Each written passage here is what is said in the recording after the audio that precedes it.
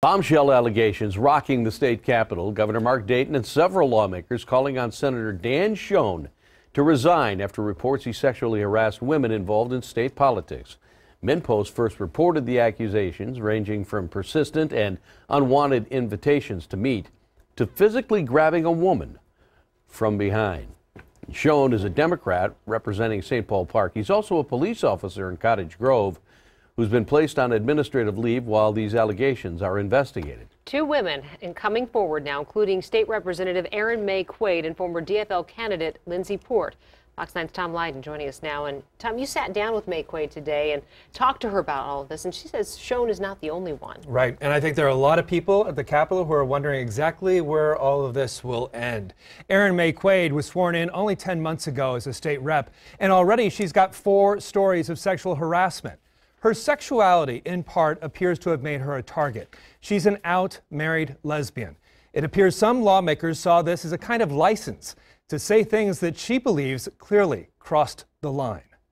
Again, one of the worst kept secrets, I think, is this person being a serial harasser and predator. Who is that person? I don't know if I'm ready to say. I mean, I still have to work with these folks. These people have gavels. For State Representative Erin Maye Quade, today was her moment of truth. After some hesitation, she finally named names. Tony Cornish is one that is widely known. It's, again, the worst kept secret. Staffers have stories, legislators have stories, lobbyists have stories. Quade says her story began walking onto the House floor in May when she saw Cornish staring at her. She waved, then he sent this text. "I just got an anonymous text saying I got busted for staring at you on the House floor. Ha ha." Quade, "Oh yeah? Ha. Who busted you?" Cornish replies he doesn't know, then says, "I told him it was your fault, of course. Looked too damn good. Ha. I must be more gentlemanly when I run for governor." Quade replies, "You can always start now." Cornish told me today by phone the text is taken out of context, that it was a joke between colleagues. Do you believe you used poor judgment when making those comments? Well, you know, somebody said to me that I got busted, and so I just relayed that to her as a joke. I didn't figure I got busted for anything but looking at somebody. There was no suggestive gestures. There was nothing said. She waved at me and I waved at her. That was it. If you have to tell people your jokes are jokes, your jokes suck. With another lawmaker, State Senator Dan Schoen, it began before she was even elected, when she was a staffer for Congressman Keith Ellison, monitoring the Jamar Clark occupation of the 4th Precinct.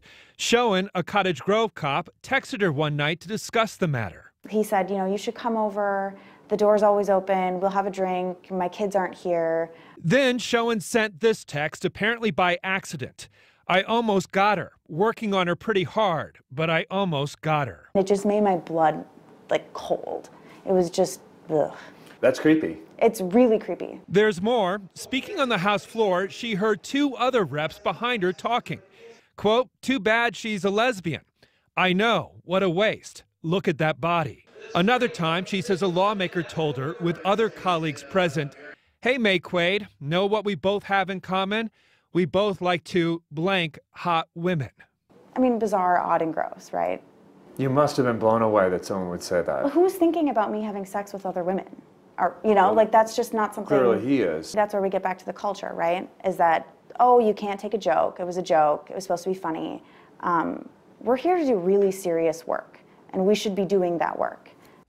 Representative Cornish today sent us 6 pages with every single text message he ever exchanged with Quade.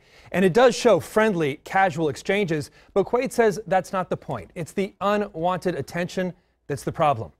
And tonight, the Star Tribune is quoting an anonymous lobbyist who says Cornish has propositioned her for sex at least 40 times over the last decade.